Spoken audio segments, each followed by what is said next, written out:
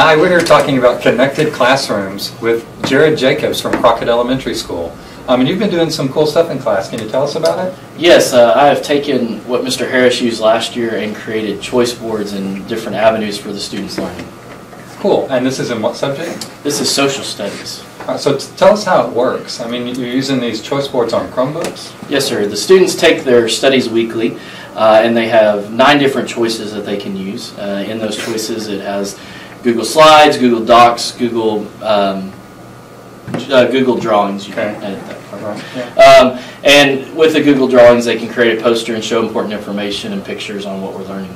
Okay, so it's the kids making the stuff with the Google apps? Yes, I give them the opportunity and give them direction, and then they create the poster, create the slides, create the doc. Okay. Does that take a lot of time up in class? Preparation for the teacher takes time, but then once you're presenting it to them, it's all on the students, and you get to go around and watch them learn. Okay, so how does it work? I mean, do the kids like it? Do they perform better afterward? Yes, originally with the first test we took in social studies, they did not do as well as I expected. The second go around, we did choice boards, and the grades went up big time. Cool. Okay, well, can we go take a look at some samples? Yes, if you want to take a look at the picture right here. Okay. There it is. Okay, so show us what you were talking about. In the students' Google Classroom, I have on the side with the topics, the different choice boards that we have done in the past.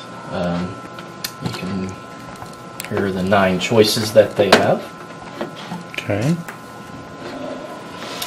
Here are some finished products.